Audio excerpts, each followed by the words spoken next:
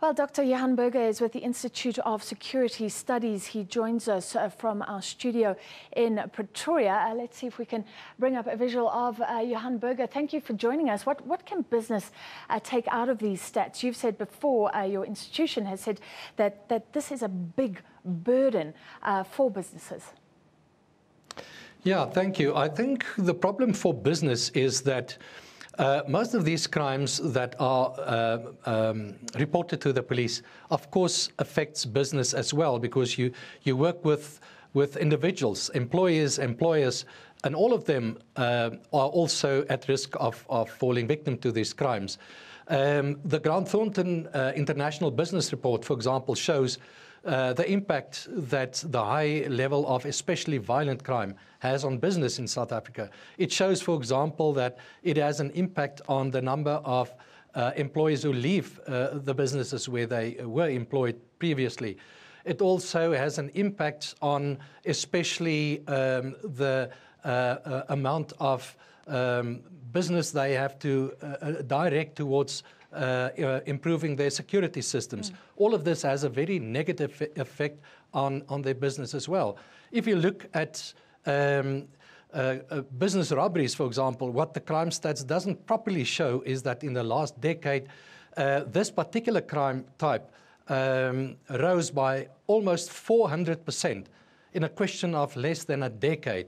And all of this obviously must have a serious negative impact on business.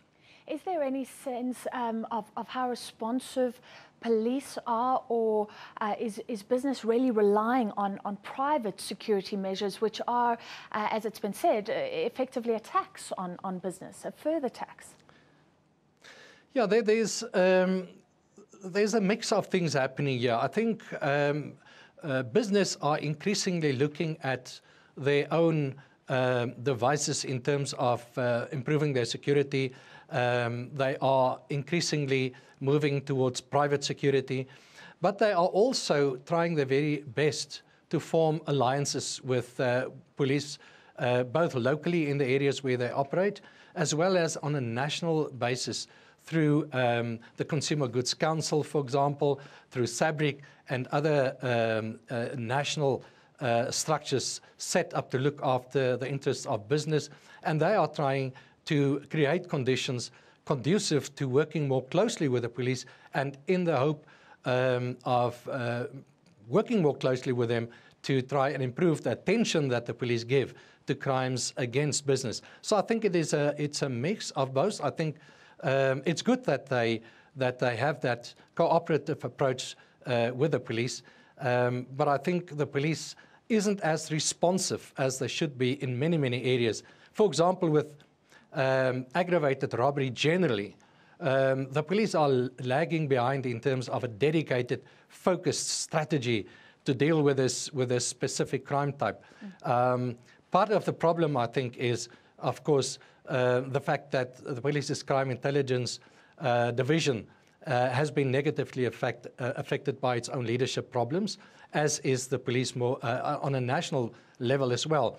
So crime intelligence are not producing enough good and timely intelligence that allows the rest of the police to deal with especially crime syndicates who are involved in these attacks against business. And aggravated robbery where employees are present, so often, like you say, there are morale issues down the line. Can we take heart that some interventions do seem to work very well? Cash in transit heists dropping substantially, and I think Business Against Crime was involved there, pushing the microdot technology. So there are things that can be done. Oh, absolutely. I mean, there are many positive signs, and the strange thing is that this stage, I think that the business community, through its various structures, such as SABC, the Consumer Goods Risk Initiative, and various other structures, are able, and private security, we should not forget, are able to put together, in some instances, even better intelligence than the police are currently able to do. And I'm not forgetting that at times the police do produce good intelligence that allows them to make certain breakthroughs, which we welcome.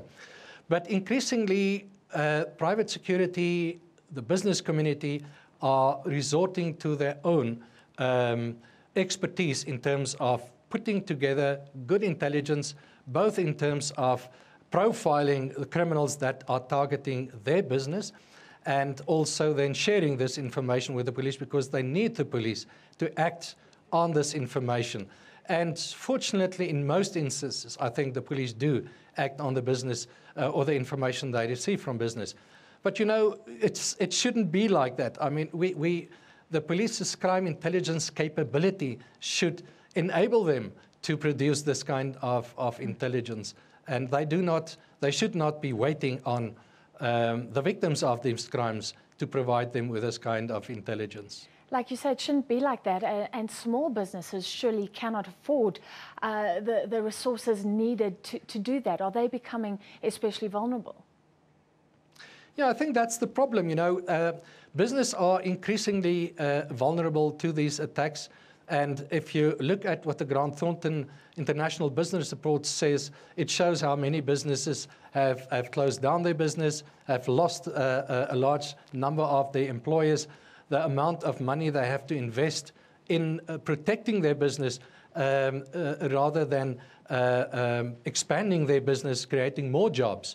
So it has a very dampening impact on the ability of business to expand and provide more business, or rather more employment. And that should be the direction that we are taking. So it has an inhibiting impact on business and its ability to grow and provide more jobs. All right, thank you very much for your time. Dr. Johan Burger from the Institute of Security Studies with us from Pretoria.